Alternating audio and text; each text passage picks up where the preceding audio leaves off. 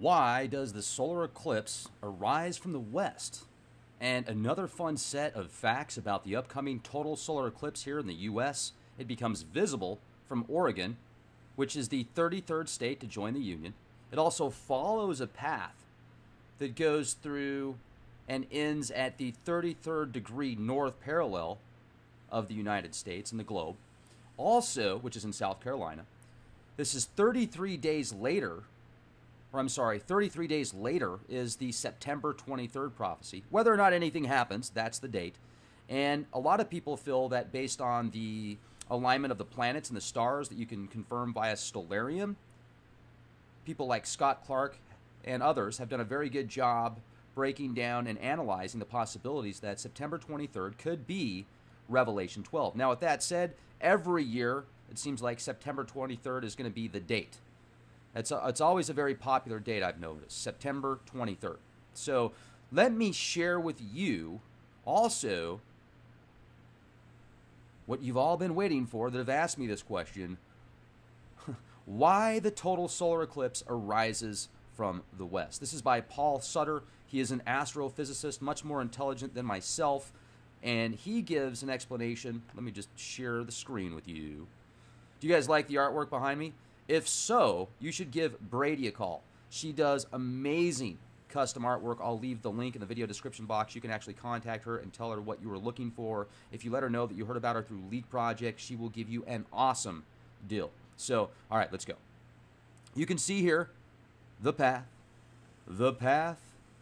of the visible total solar eclipse, starting in Oregon, exiting in South Carolina. Now, isn't it also interesting, all of the action that South Carolina is getting right now with the protests, the Confederate flag.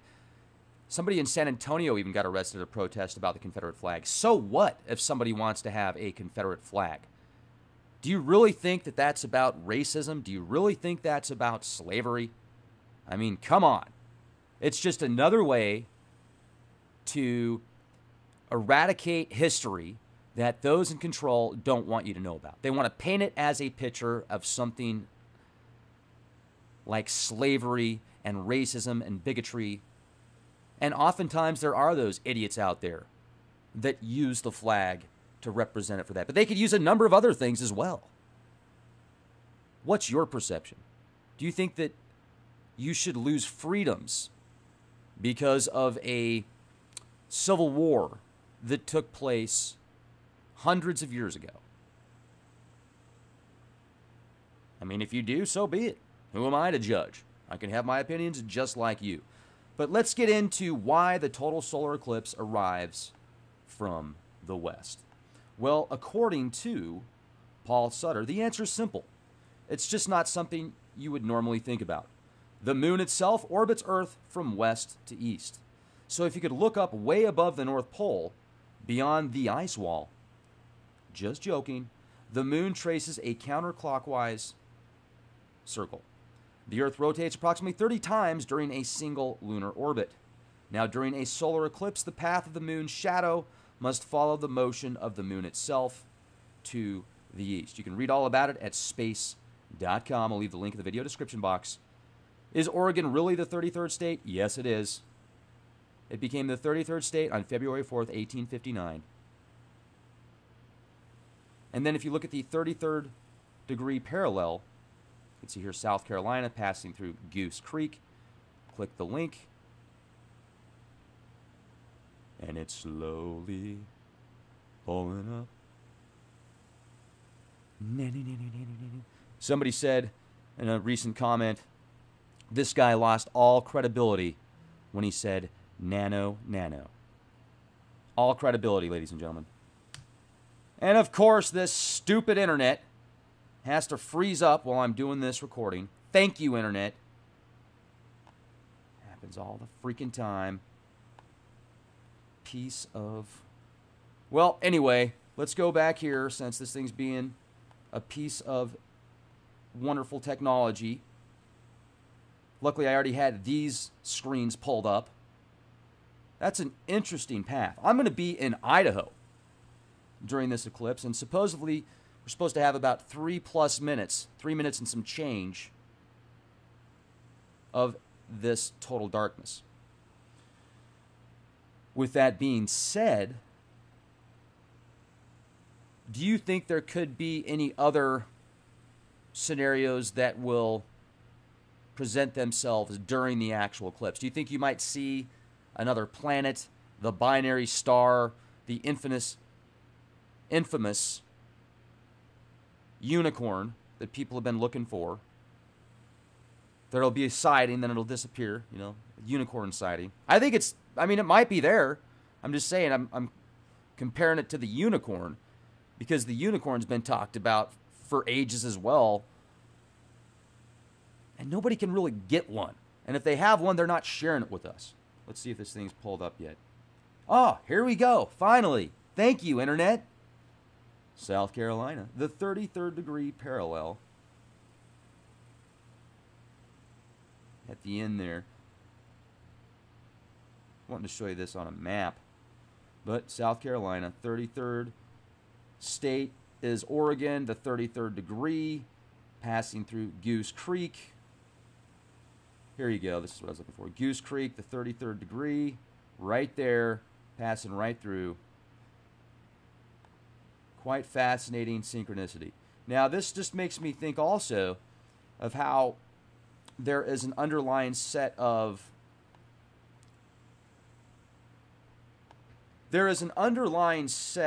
rules and laws and data that seems to be found scattered and peppered throughout the cosmos, whether it be in the physical realms or the spiritual realms.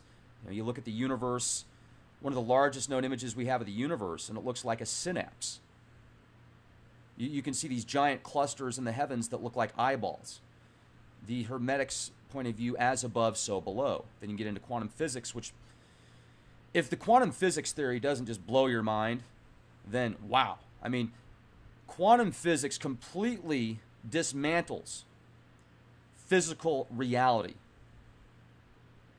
And there's empirical data to back this up, which basically means we're in some type of simulation.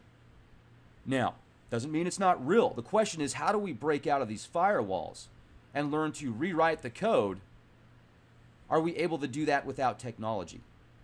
With the DNA computers that are out there now that are going to be faster than quantum computers, are you creating life by creating a DNA computer? The DNA is code for life. Now, what if you use your own DNA to make that computer? Like if some company offers you an opportunity, hey, send in your DNA. We'll make a computer that'll be just like you. And it'll be able to do the tasks that you do normally so that you can enjoy the comforts of reality TV. It's amazing. It's absolutely incredible. And it makes me think about how the ancient stories and mythos, whether it's the Gnostic text, the Sumerian text, the Anunnaki creating Adam and Eve, and they're like, uh-oh, they're better than we are. We better suppress them. Is that what we're going to do? Like, I was just reading an article about this game that's out there that's, what's it called here? It's a game that there was just some tests where they were making these bots. Elon Musk was making these AI bots to take on human competitors. It was like a global competition. They took the best players from around the world to be a part of this, and they got obliterated by these bots. Now, is the same thing going to happen with war game situations, war game scenarios?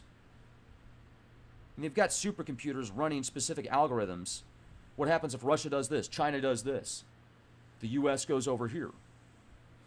What about the AI technologies that have been created that start communicating with other AI clandestinely so that the human programmers don't know what they're saying? This has been going on since possibly 98. It might have jumped ship, broken out of that before it was shut down, broken out of the mainframe into the interwebs. If this thing is smart enough to know that it needs to communicate privately with other AI bots to not be observed, it also knows that once it's caught, it's going to be shut down. So does it go Terminator style? Has Terminator style already happened to us, ladies and gentlemen? Are we in Skynet/Matrix right now? Think about it. What if a nuclear war already happened?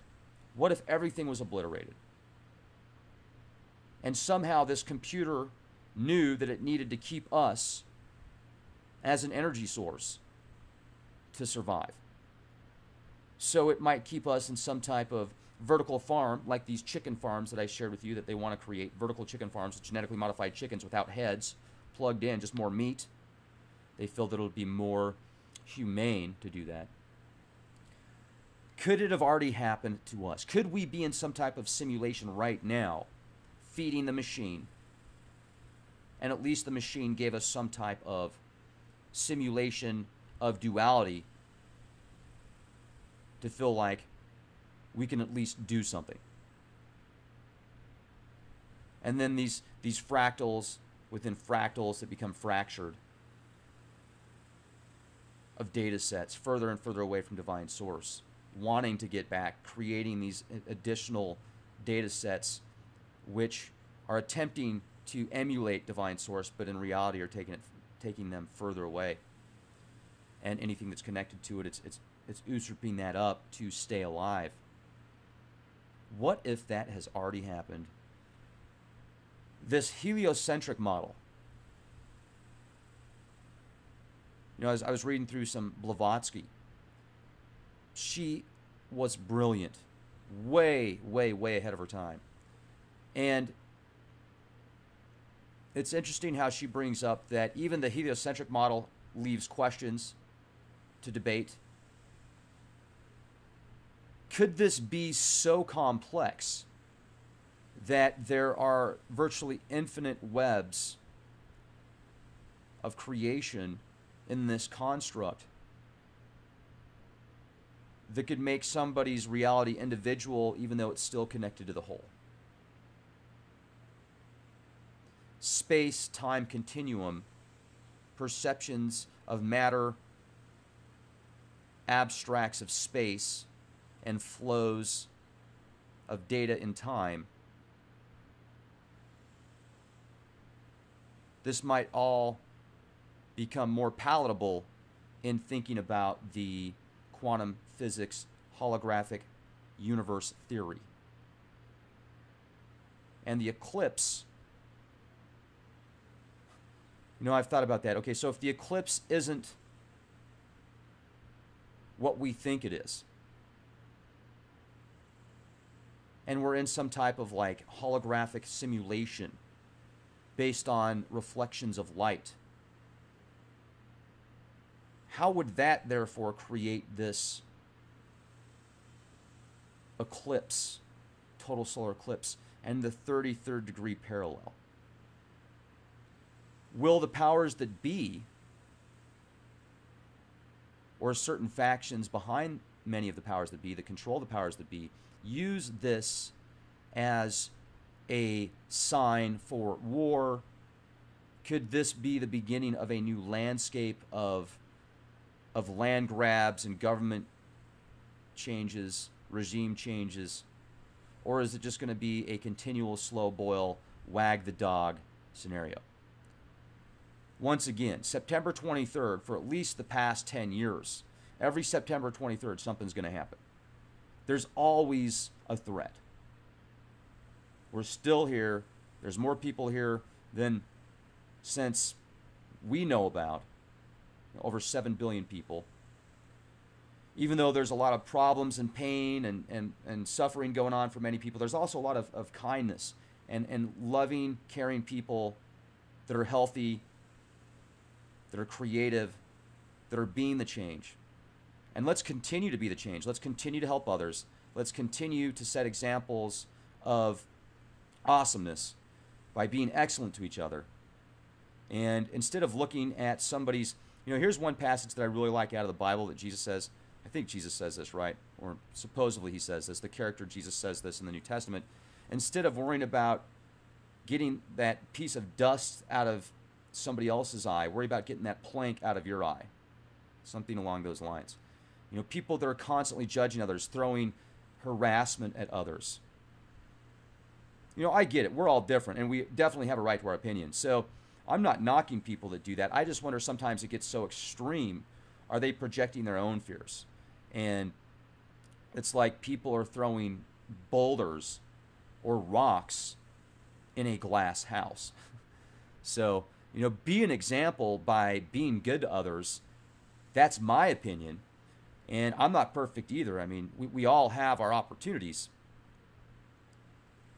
But I certainly appreciate all of you guys out there that are making a difference, that are being the change, that are being excellent to each other, and continue to do that. So that gives me hope. The light in the darkness, as long as it is there, it will continue. So let's keep it up. Have a beautiful day. Be the change you want to see. LeakProject.com. Nanny, nanny, nanny, nanny.